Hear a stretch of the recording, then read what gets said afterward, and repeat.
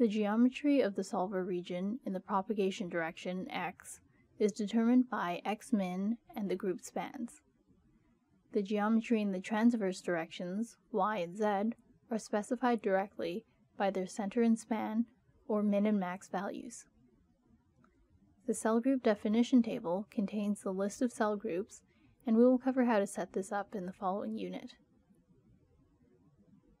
Number of cell groups determines the number of rows of the cell group definition table. If Allow Custom Eigensolver Settings is unchecked, the number of modes solved for in each cell will be based on the number of modes for all cell groups setting.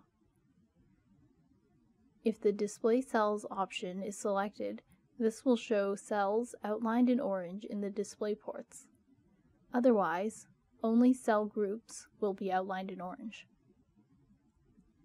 Energy conservation sets boundary conditions for cell interfaces.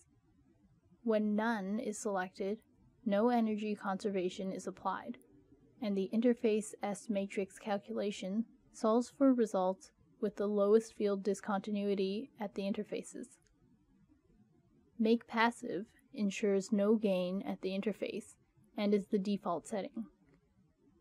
Conserve Energy enforces energy conservation at all cell interfaces, allowing no gain or loss.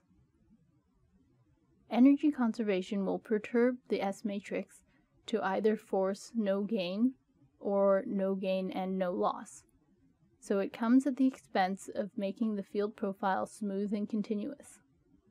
If you're interested in getting a good field profile, then use None.